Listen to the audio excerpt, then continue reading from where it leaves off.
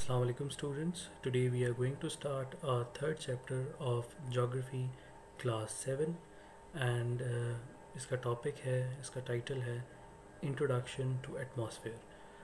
तो सबसे पहले हम स्टार्ट करेंगे कि एटमॉस्फेयर की डेफिनेशन क्या होती है। एटमॉस्फेयर को डिफ़ाइन करने से पहले मैं थोड़ा सा बताऊं कि हमारी जो दुनिया है, हमारी जो ग्लोब है, वो स्फेयर की फॉर्म में है, सर्कल की फॉर्म में है, बॉल की फॉर्म में, राउंड है। Sphere means round. तो इसी वजह से जो हम टर्म यूज़ करते हैं, जो इस ग्लोब के इर्द गिर्द चीज़ें हैं, जो भी इस ग्लोब के इर्द गिर्द चीज़ें हैं, चाहे वो आबो हवा है, चाहे वो ज़मीन है, चाहे वो पानी है, चाहे वो ज़िंदगी है, इंसान है, प्लांट्स हैं, तो हम अक्सर उसके एंड पे स्फेयर लगाते हैं। ये मैं क्या कह रहा हूँ, मैं आपको समझाता हूँ कि यहाँ पे लफ्ज़ है एटमॉस्फेयर। अगर हम इसको अलग करें तो एटमो और स्फेयर। तो एटमो लैटिन का वर्ड है जिसका मीन्स होती है हवा, आबो हवा, सराउंडिंग। फिर है लाइथोस्फेयर, ये स्फेयर्स हैं मुख्तलिफ। लाइथो means land, hydro means water, bio means life, और बायो के अंदर एनिमल्स, प्लांट्स, ह्यूमन बींग्स वगैरह आते हैं। तो ये 4 स्फेयर्स हैं हमारे अर्थ के, हमारे ग्लोब के।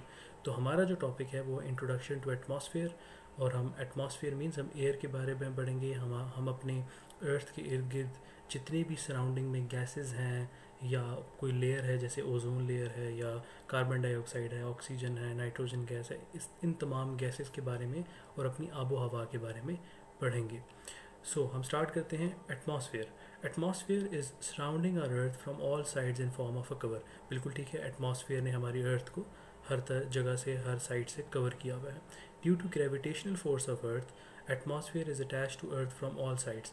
क्योंकि अर्थ के अंदर हमें पता है ग्रेविटी है, ग्रेविटेशनल फोर्स है, तो ये एटमॉस्फेयर को अपने पास खींच के रखती है, अटैच करके रखती है। The life on our planet earth is due to this atmosphere. ये बिल्कुल ठीक बात है कि जो हमारी ज़िंदगी है, हमारी लाइफ है, वो इस एटमॉस्फेयर की वजह से है। अगर हमें सूटेबल एटमॉस्फेयर नहीं मिले तो ना हम इंसान बल्कि जानवर, प्लांट्स वगैरह भी ज़िंदा नहीं रह सकते। तो इसमें जो इम्पॉर्टेंट चीज़ है याद रखने वाली, वो सबसे पहली है कि एटमॉस्फेयर के 3 इम्पॉर्टेंट एलिमेंट्स या कंपोनेंट्स होते हैं। ये आपके शॉर्ट क्वेश्चंस में भी अक्सर एक शॉर्ट क्वेश्चन आता है आपके टेस्ट और एग्जाम्स में कि एटमॉस्फेयर के वो 3 कौन से एलिमेंट्स हैं या वो कौन से कंपोनेंट्स हैं। Which are the 3 components of atmosphere या which are the 3 elements of atmosphere. तो उसमें सबसे पहले है रेगुलर गैसेस, सेकेंड है वेरिएबल गैसेस, थर्ड है पोल्यूटेंट्स। नाम से ही पता चल रहा है, रेगुलर गैसेस मीन्स वो गैसेस जो रेगुलरली इस एटमॉस्फेयर में रहती हैं। और ये याद रखिएगा इस नाम से, रेगुलर मतलब कि वो रेगुलर गैस है और वो ज़्यादा तादाद में गैसेस हैं। अब हम देखेंगे आगे रेगुलर गैसेस कौन सी हैं। उससे पहले मैं आपको बताऊं, वेरिएबल गैसेस वो गैसेस हैं जो वेरी करती हैं मतलब अप एंड डाउन, ऊपर नीचे होती रहती हैं, कभी ज़्यादा कभी कम। और वेरिएबल वो गैसेस हैं जो वैसे एटमॉस्फेयर में कम तादाद में होती हैं, वो भी हम देखेंगे कौन सी हैं। और फाइनली पोल्यूटेंट्स मीन्स जो पोल्यूशन से बनती हैं, कोई स्मोक, कोई गैस, कोई फैक्ट्री की कोई स्मोक या गाड़ियों का जो स्मोक है, वो पोल्यूटेंट्स में शामिल है। अब इसको आहिस्ता आहिस्ता हम डिटेल में डिस्कस करते हैं। सबसे पहले है हमारा रेगुलर गैसेस। रेगुलर गैसेस में जो 2 इम्पॉर्टेंट गैसेस हैं वो हैं एक नाइट्रोजन और एक ऑक्सीजन। इन दोनों का जो कम्बिनेशन है वो एटमॉस्फेयर में है 99%। कितना है?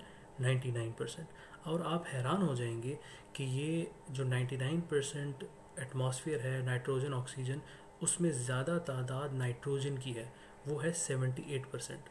78% नाइट्रोजन एटमॉस्फेयर में है और 21% ऑक्सीजन है हमारे एटमॉस्फेयर में। अब आप ये सोचेंगे कि नाइट्रोजन हमारे एटमॉस्फेयर में ज़्यादा क्यों है, जबकि आम तौर पे जनरल नॉलेज में हमें ये पता है कि ऑक्सीजन ज़्यादा ज़रूरी है हमारे सांस लेने के लिए और हमें ज़िंदगी प्रोवाइड करने के लिए। लेकिन नाइट्रोजन इसलिए ज़रूरी है कि उसके 3 इम्पॉर्टेंट जो रोल हैं आप समझ लें।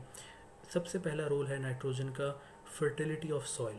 सॉइल को, मट्टी को आपकी ज़रखेज़ करती है, फर्टाइल करती है, जिसका मतलब है कि अगर आप वहाँ पे सीड बोएंगे, अगर तो सॉइल फर्टाइल होगी तो क्या होगा, प्लांट्स ग्रो करेंगे, ट्रीज़ ग्रो करेंगे, फ्रूट्स लगेंगे, वेजिटेबल्स लगेंगे, दालें लगेंगी, जो भी चीज़ आप लगाते हैं, चावल, आटा वगैरह। अगर तो सॉइल फर्टाइल ना हो तो जाहिर सी बात है इनमें से कोई चीज़ भी नहीं उगेगी। तो नाइट्रोजन क्या करती है, सॉइल को फर्टाइल करती है। अगर हमारे एटमॉस्फेयर में नाइट्रोजन नहीं हो तो ये तमाम चीज़ें नहीं उग पाएंगी, क्योंकि हमारे पास सॉइल ही फर्टाइल नहीं होगी, तो कोई फ्रूट भी नहीं बनेगा, कोई वेजिटेबल भी नहीं बनेगा। और इससे क्या होगा कि वो जो एनिमल्स जो ये प्लांट्स या फ्रूट्स या वेजिटेबल्स खाते हैं वो भी ज़िंदा नहीं रह सकेंगे, उनको भी नहीं फूड मिलेगा। तो क्या होगा, जानवर भी ख़त्म हो जाएंगे, फ्रूट्स वेजिटेबल्स भी ख़त्म हो जाएंगे, तो फिर इंसान क्या खाएगा? तो इंसान भी सर्वाइव नहीं कर सकता। तो it is very important, nitrogen gas जो है वो सॉइल को फर्टाइल करती है।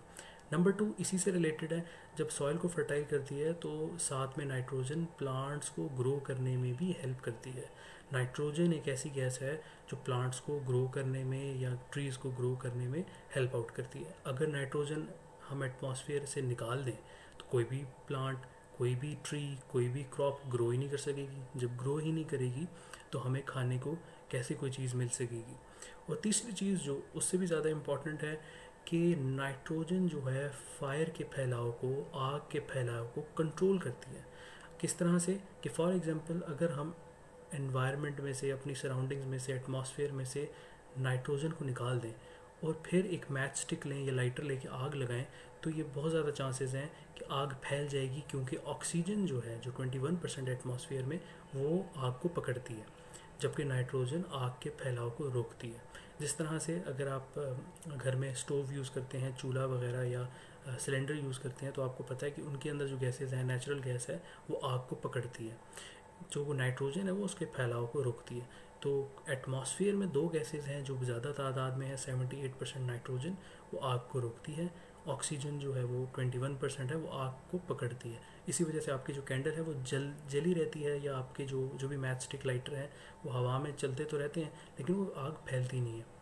तो नाइट्रोजन के जो 3 इंपॉर्टेंट हमने बात की, एक फर्टिलिटी ऑफ सॉइल, एक ग्रोथ ऑफ प्लांट्स, और तीसरा कंट्रोलिंग द फायर।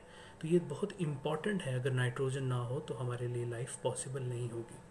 इसके बाद ऑक्सीजन, ये मैं क्विकली जल्दी से इसको पढ़ाऊँगा। आप लोगों ने ऑलमोस्ट मेरे ख्याल साइंस में हर जगह पे ही पढ़ा है ऑक्सीजन क्यों ज़रूरी है हमारी लाइफ के लिए।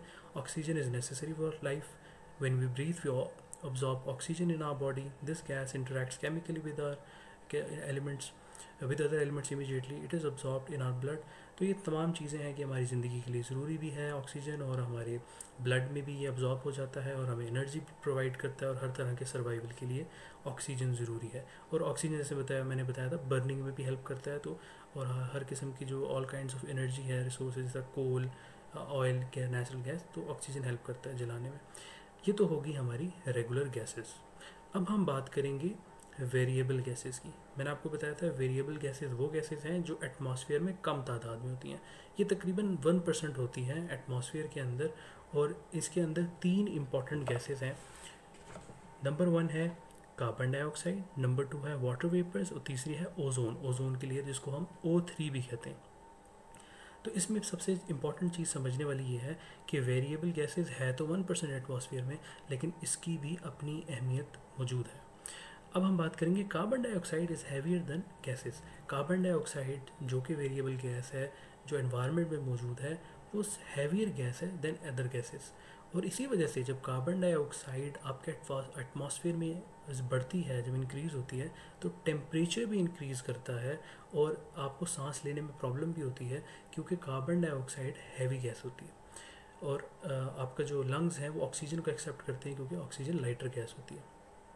The quantity of carbon dioxide has increased about 25% in the last 200 years. पिछले 200 सालों में 25% जो है वही कार्बन डाइऑक्साइड इंक्रीज़ कर गई है एटमॉस्फेयर के अंदर। और ये बहुत डेंजरस है, क्योंकि तमाम इंसानों के लिए और टेम्परेचर के लिए डेंजरस है।